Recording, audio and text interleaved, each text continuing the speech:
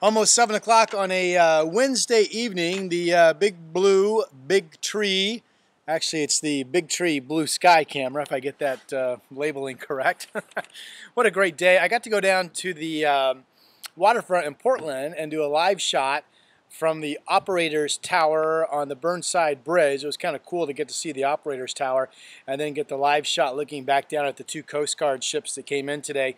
The two big Navy ships will come in for Fleet Week during the day tomorrow on Thursday, so that's exciting stuff. Okay, forecast-wise, no big changes. Looks like 73 or 74 will end up being the high temperature today in Portland, and we should have a complete do-over on Thursday. That means some morning clouds, afternoon clear skies, probably developing around lunchtime, if not before. High temperatures, at least low to mid 70s, maybe a little bit warmer if we get the sun earlier in the day.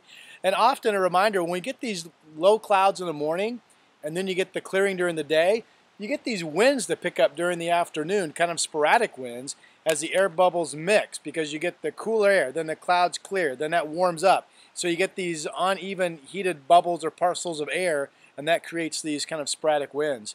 Anyway, same forecast pattern through the weekend. Dry weather. Each morning we have at least a chance of some morning clouds, then sun, then up into the 70s. The chance of rain next week not looking as great as it one time did. I still have scattered showers in Tuesday's forecast, but the models were showing an upper level low, giving us some rain maybe Wednesday, Thursday of next week. Now that doesn't appear to be the case, which is bad news because we could use some June rainfall. Okay, have a great Thursday. I'll talk to you soon.